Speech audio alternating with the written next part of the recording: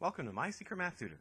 Right now we're going to jump into yet another example of how you can divide polynomials.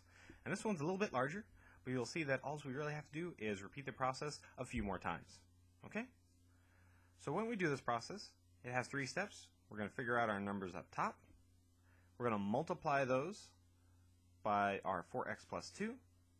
This will give us some new expressions that we can subtract away so that we have a new expression and we can repeat the process again. Okay, so let's see this all in action. First thing we do is we observe the 4x and the 8x cubed. And we think to ourselves, 4x multiplied by what will give us an 8x cubed? Okay, so the only thing that will do this will be a 2x squared. Okay, let's double check this. 4x times 2x squared, sure enough, 8x cubed.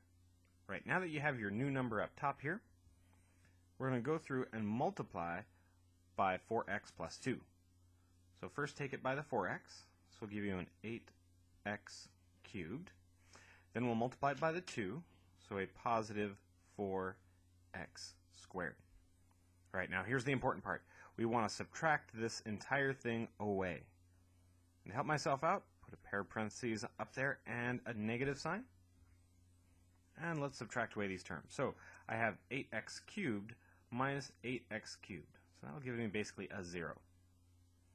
Minus 32x squared minus 4x squared. So negative 32 minus 4 is a negative 36x squared. Alright, so that was the entire process. Let's go ahead and see it again as we do it for this expression. So notice I brought down that negative 30, and we'll do this again. So we think to ourselves, 4x multiplied by what will give us a negative 36x squared?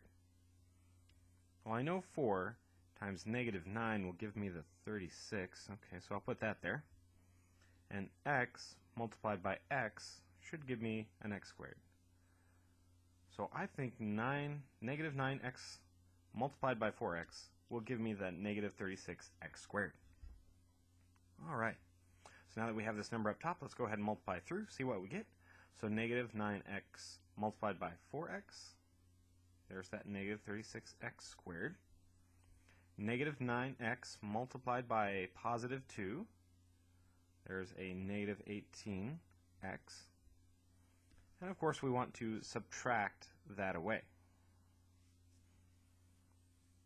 Alright, here's where signs get a little bit tricky. So negative 36x squared minus a minus 36x squared. When you subtract a negative number, that's the same as adding. So negative 36x squared plus a 36x squared gives us a 0. Negative 30x minus a minus, so again that's like plus 18. Alright, so that will give us a negative 12x. Alright, things are looking pretty good. Let's bring down this negative 6 here and do this one more time. So 4 multiplied by what is a negative 12? Well, a negative 3 will do it. So negative 3 times 4x, negative 12x. Negative 3 times a positive 2 is negative 6. So we're going to subtract that away. So negative 12x minus a minus 12x, 0. And negative 6 minus a minus, that's the same as negative 6 plus 6, so again 0. And this gives us that there is no remainder. So our final answer is just the 2x squared minus 9x minus 3. If you'd like to see some more videos, please visit mysecretmathtutor.com.